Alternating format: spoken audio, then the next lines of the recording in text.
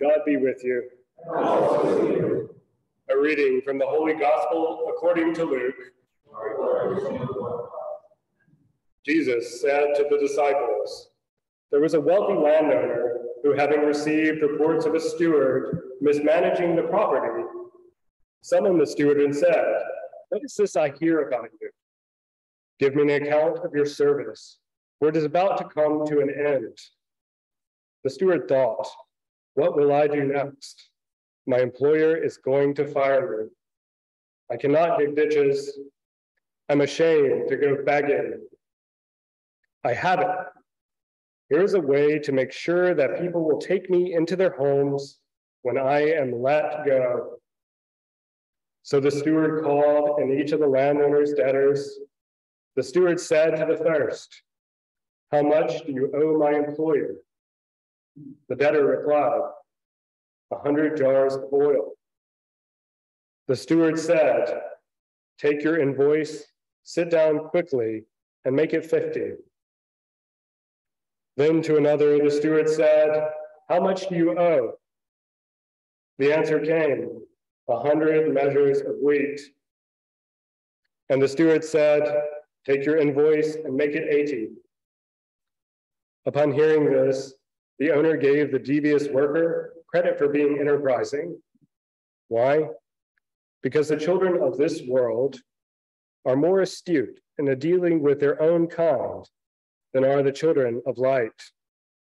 So I tell you, make friends for yourself through the use of this world's goods, so that when they fail you, you will be welcomed into an eternal home.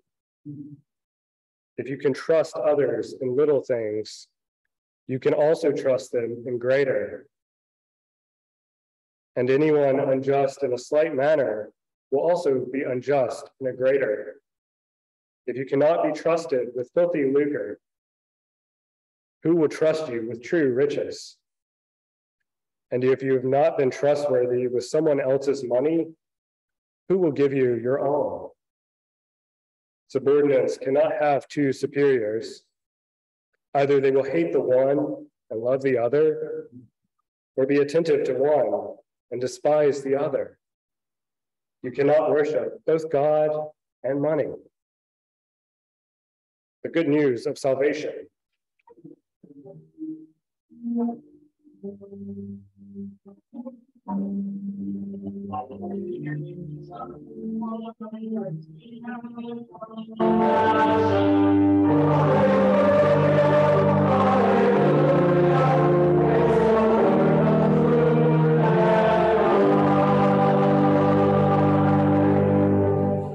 In the name of the Holy and Undivided Trinity, one God.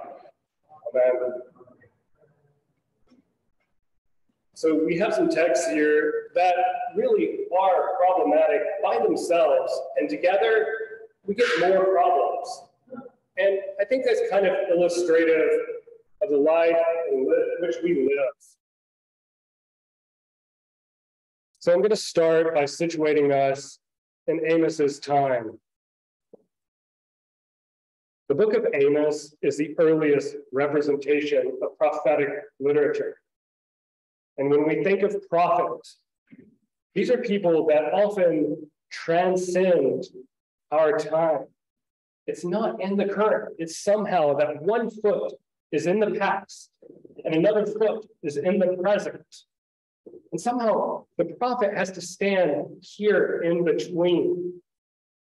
I once had a priest that told me that the difference between the priest and the prophet is that the priest stands on the line in the sand.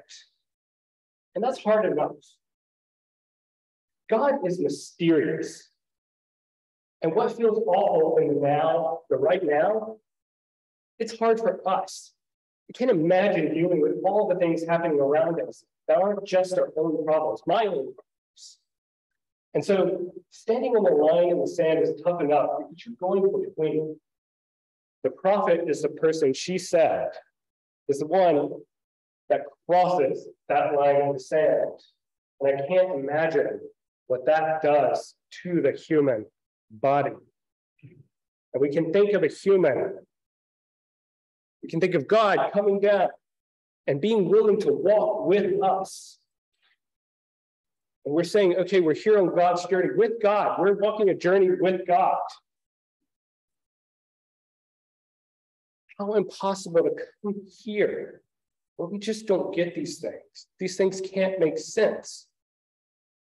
We have to do the best we can with what we've got. And a lot of that happens in community, like where we are right now. So Amos prophesied in the northern kingdom of Israel, and it's in the last quarter of the 8th century before the Common Era. And his audience he was delivering a message to people who were wealthy and they lived in luxury. Look around. We're in Greenwich Village. I just had to figure out this summer what it was like to rent an apartment. I moved here from Georgia to a seminary where it was all figured out. I've got one word, it's sinful. Amos's hopes. When you read Amos, he's delivering a message of hope to the vulnerable.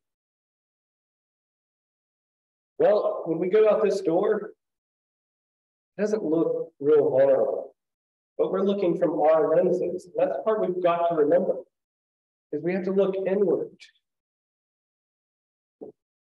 His radical and sometimes even grotesque rhetoric is designed to elicit feelings of self-disgust. We don't like that.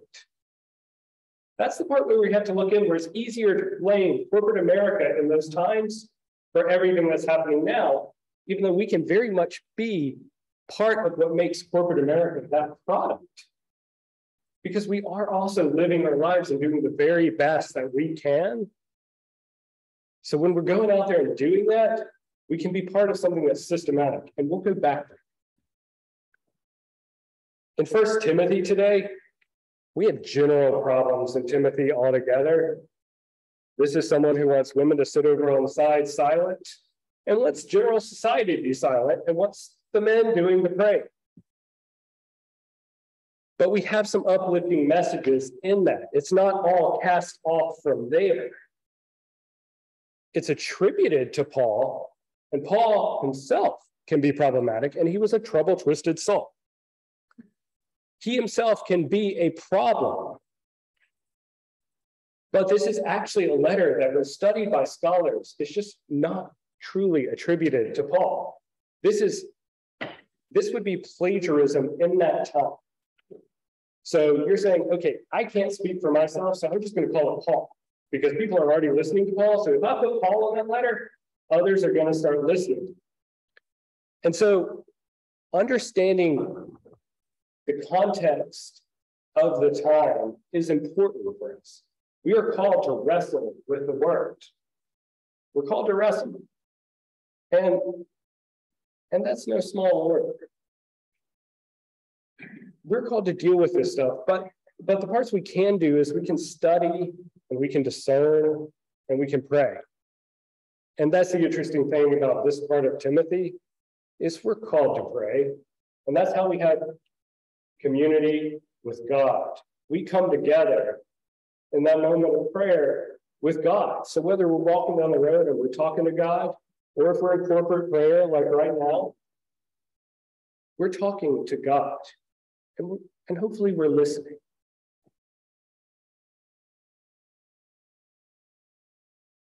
The goal is not to sit back and stay quiet, though.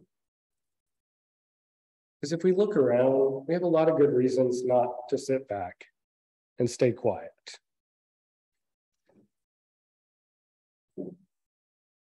Timothy likes rubrics. Well, I'm Episcopalian, y'all are Catholic. And we find comfort in those rubrics, and rubrics do something for us. They provide a framework, a starting place. So when things are really, really tough around us, we need that starting place so that we can just situate ourselves and find some God.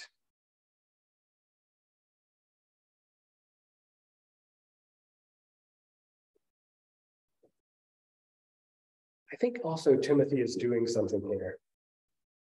Well, Paul, or the person writing on behalf of not Paul, is doing something here where, do you know when you're really worried about something and you just need to be told that things are okay, or you just have to remind yourself, you know what, one foot in front of the other? Well, it's terrible advice.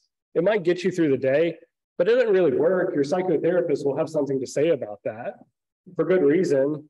And I think this is one of those one foot in front of the other moments where it's a reminder, it's an encouragement to Timothy as well, but also to the writer of this epistle saying, it's gonna be okay.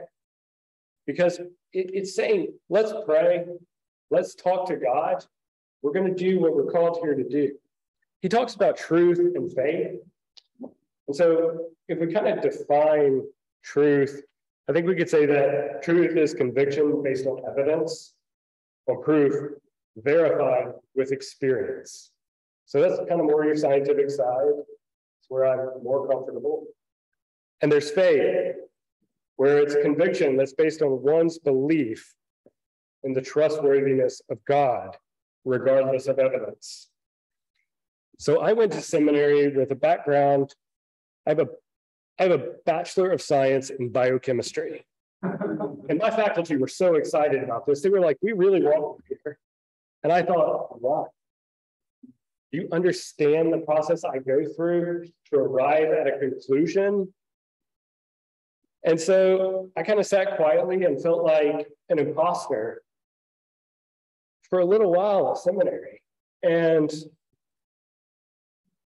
just didn't feel like I belonged. And then my profession is accountancy. I have a master's of accountancy. And so I represented scientists, so they come together. I represented scientists to the IRS and claimed tax credits for corporate America.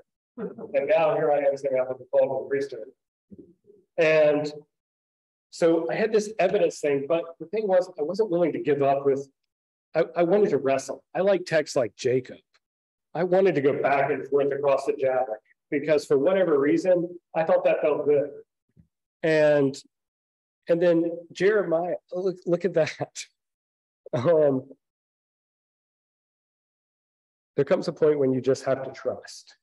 The spiritual part happens, and I fell in love with those classes. I fell in love with the spirit of trust because through that, you know, I always knew it didn't need an examination one over another to prove that it was right. There are certain things we just know. And when we think about Amos writing to this group, and I can't imagine speaking to this group and giving a report from God and saying, you know what, let's go out there. Like if we all went out there and just said, you're all wrong. You need to give back. This is not okay. What does that be like? I can't imagine. My seminaries didn't call me to preach on the corner. Thank God. But we're dealing with a part where this is an oracle of judgment. And it's God's unrelenting eye that's seeing everything in front of us. All right, so everything we're doing, that doesn't feel good right now. And we're trampling on the needy. But let's think about what that means, needy. It doesn't always mean money. I'm an accountant saying this, none of the scripture is all about money. It's not about money. It's the first time I've said that. It's just not. This is a breed incapable of taking a Sabbath. It's the moments the night before when you're wrestling with tomorrow that you cannot know or do. That's tomorrow, and it's going to happen. And guess what? You're already good enough because you're called to be there. So you just have to show up. But I'm one of those people who just wrestle and wrestle, and I'm terrified the night before and could stay up all night, terrified, trying to control tomorrow, something, it's not my job. So imagine a greed, so greedy that it's obsessed with something that's not happening right now. Like we're all here together and we're online. We've all taken time because this matters and wrestling with it. When everything matters, you don't have time for tomorrow because you're going to be there and you're going to do it. That's not there. So why don't we take this word of warning that Amos so long ago, we're talking over 2,000 years, he's the early one, is giving us, and we still cannot hear. In fact, when we look at this passage and we say, okay, they're doing that and they're doing that, Amazon can do better, others can do better. We're looking for someone to blame when they could do better. They really could do better. But we need to self-identify here. It's not lit, we don't have to do it extreme, but we need to take a moment of reflection because there's other ways to harm than money. There's other ways we dismiss, we don't hear, we don't stop, we don't think, we don't just feel. And those are injustices and become a part of systematic injustice. And then we would make our way to this parable, really complicated parable. I kind of broke it down into parts. Part one is we have rich man as a manager. Then we have a problem. In verse 2, the manager is accused of mismanagement. He must account for his accounting. And then in verse 3, manager considers options. Yeah, we've never done that, right? Manager establishes a strategy in verses 4 through 7. And then rich man evaluates manager's strategy. So this parable is referred to as the shrewd manager and the cunning manager. And I think it depends on where you fall out on the words.